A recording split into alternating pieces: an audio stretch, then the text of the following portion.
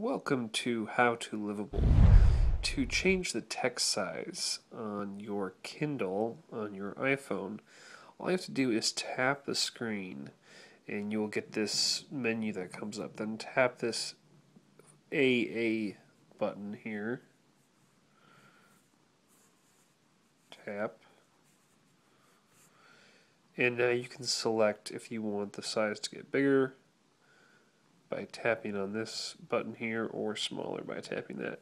You can also change the background, which is kind of a handy little feature if you want to have it white text on a black background or sepia, and you can change the spacing as well. That's basically how you do it. So if you enjoyed this, please consider hitting like or subscribe, or leave me a comment in the comments below. Thanks a lot.